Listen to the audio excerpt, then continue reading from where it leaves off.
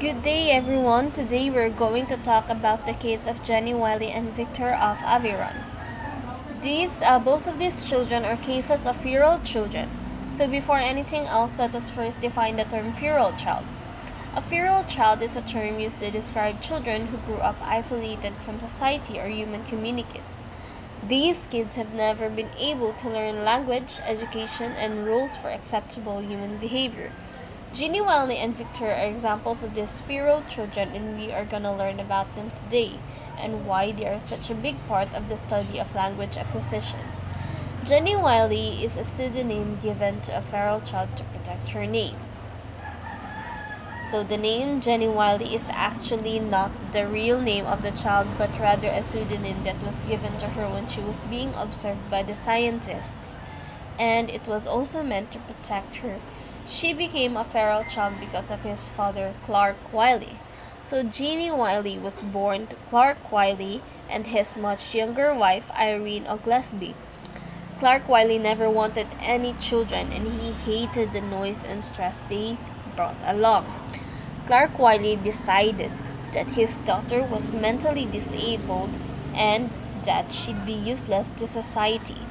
The child was trapped by her deranged father into a handmade straitjacket and tied her to a chair in a silent room of their suburban house since she was a toddler.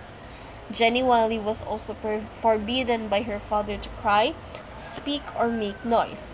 Her father had also beaten and growled at her like a dog, in which Jenny Wiley, in her own words, recalled, "Father hit arm, big wood. Genie cry, not spit. Father hit face, spit. Father hit big stick. Father hit Jenny, big stick. Father take piece wood, hit, cry. Father make me cry." So Genie was a victim of severe abuse, neglect, and social isolation. We can note that at this time, Wiley has already knowledge of a few words to communicate with people, but not a well-constructed one. Jenny Wiley was freed after 14 years when her nearly blind mother, Irene Oglesby, had mustered up the courage to leave. They stumbled on a social services office, mistaking it for an office where they aid the blind. The office workers were immediately alerted when they noticed the young girl hopping like a bunny instead of walking. An abuse case was immediately opened against both parents, but Clark Wiley would kill himself shortly after a trial. Wiley entered UCLA's Children's Hospital knowing only a few words and was dubbed by the medical professionals as the most profoundly damaged child they had ever seen. Wiley's case soon enchanted scientists and physicians who applied for and were rewarded a grant by the National Institute of Mental Health to study her. The team explored the developmental consequence of extreme social isolation for 4 years, from 1971 to 1975. So Susie Curtis, a linguist intimately involved in the feral child study, said that in the span of these 4 years, she wasn't socialized and her behavior was distasteful. This study had faced an ethical problem because people had noted that the study is yet another abuse to Wiley. Genie Wiley's discovery timed precisely with an uptick in the scientific study of language. So the time that Genie Wiley was discovered, the scientific study of language was also a hot topic and at the center of the study in the world of science.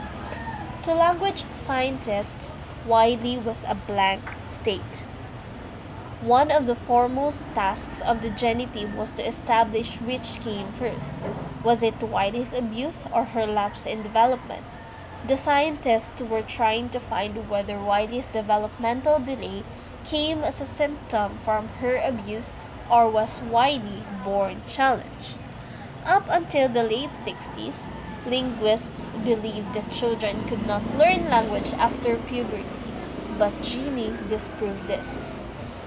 She had a thirst for learning and curiosity, and her researchers found her highly communicative.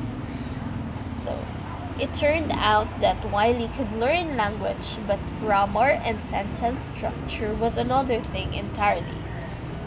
So these are the statement of Susie Curtis when about the study of Genie Wiley. She said that Genie Wiley was smart and could hold a set of pictures, so they told a story. She could create all sorts of complex structures from sticks. She had other signs of intelligence, and the lights were on. Wiley showed that the grammar becomes puzzling to children without training between 5 and 10, but communication and language remains entirely attainable. Does language make us human? That's a tough question. It's possible to know very little language and still be fully human, to love, form relationships, and engage with the world. Genie definitely engaged with the world. She could draw in ways in which you would know that she was communicating. Jenny was smart and could think of other ways to communicate to people other than using language. Wiley could construct simple phrases to convey what she wanted, but constructing a more sophisticated sentence were out of her grasp. This demonstrated that language is different from thoughts.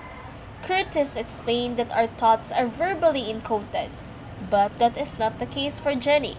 Her thoughts were never verbally encoded, but there are many ways to think. Jenny's case helped establish that there is a point beyond which total language fluency is impossible, but if the subject does not already speak one language fluently. Now, before we proceed to the next, we should note that in this case, as what I have observed, Genie already have knowledge about language and already knows how to communicate in her own way even before she was studied by the scientists. She was only struggling with grammar and is not able to construct a grammatical sentences, but is able to communicate with phrases. Next case that we are going to talk about is Victor of Aveyron. So Victor of Aveyron is a French feral child who lived in the woods of Aveyron region in the late 1970s, and he was allegedly raised by wolves. Victor was reportedly sighted by the local villagers as early as 1794, and in 1797 he was caught by local hunters and brought to a town. A young widow cared for him there for several months, but he managed to escape and return to the woods. He voluntarily emerged from the woods in 1800, and Victor was around 12 years old at that time, and he could not speak any language. A biology professor, Pierre Bonnetere, examined him. Pierre Joseph Bonnetere. He is a priest, a naturalist, and co-author of an encyclopedia of the animal world. He made the first clinical observations in Victor. He classified Victor as a new hominid species called Juvenis Averyonensis. So in one of his clinical observations, he removed Victor's clothing and led him outside into the snow. But instead of being upset, Victor was frolicking. He was happy to be outside in the cold weather. So with this, Joseph Bonnetere concluded that Victor was well accustomed to the harsh conditions of the wilderness and that he was comfortable being naked and had no problem roaming around in cold weather. Another person who observed the boy was John Jacques Constant Saint Esteve. He observed and wrote that there was something extraordinary in his behavior which makes him seem close to the state of wild animals. And then next, he was then taken to Paris, France, especially in Rhodes.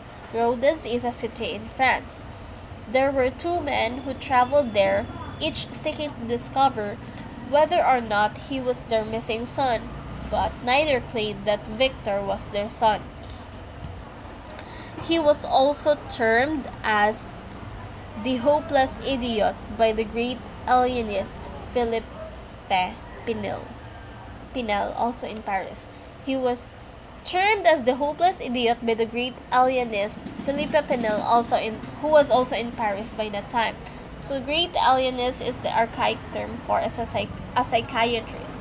Felipe Pinel is a psychiatrist, and he called Victor as a hopeless idiot. So the first physicians who examined Victor thought that he was deaf and mute. So he was brought to the Deaf and Mute Institute and he was examined there. It was found out that he was perfectly healthy and that he just doesn't have any knowledge about language.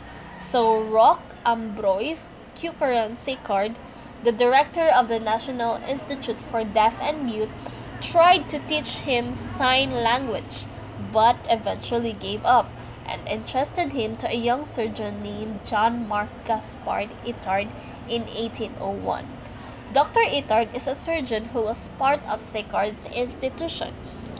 So during the time where Sicard was teaching him sign language, Victor was showing very little improvement when he was in the institution, and this made Sicard frustrated until he eventually gave up and entrusted the child's rehabilitation to Dr. Itard, which was to be funded by Ministry of the Interior. A certain Madame Guerin was charged with providing the needs of the boy, and she was also the one who gave the name Victor. So Dr. Itard invented various processes to teach Victor language and writing. He wanted to civilize Victor with the objectives of teaching him to speak and communicate with human emotion. Victor showed progress in understanding language and reading simple words, but failed to progress beyond a rudimentary level. He wrote that under these circumstances, his ear was not an organ for the appreciation of sound, their articulations and combinations. It was nothing but a simple means of self-preservation which warmed the approach of a dangerous animal or the fall of a wild fruit. So Victor was in fact able to learn and understand language and was able to read and was able to communicate or draw in ways on how to make himself be understood. But his knowledge about language was stuck on the basic level, and from there, it never progressed. This may be due to the fact that the main use for his ears was not to listen and comprehend complex meanings of language, but mainly for his survival in the wild. Both Genie and Victor were able to learn language and communication, but not to the point of sophistication. They were able to learn just the fundamentals, but never the complex parts of it. Genie and Victor's case can be used as proofs to the language acquisition theories that emphasizes the idea that there should be presence and the influence of the environment of the learner to be able to learn a language fully. Without interaction and socialization, learning will not occur. And so, we also need to note that Victor and Jenny was isolated from a very young age when they were still toddlers and when they were still in their first years of living in the world, where this time of their lives are very vital in their first language acquisition, because from the stages of first language acquisition in children, the very vital part of their lives in acquiring a language is from their first months, because by this time they start to imitate and pick up words and sounds from their environment. And with what happened to Victor and Genie, it will be very difficult for them to acquire a language because they were isolated from a very young age. So this is all for my report. If you want to read more about Genie and Victor's case, please do visit these links. And thank you for listening, and I hope you learned something from our lesson today.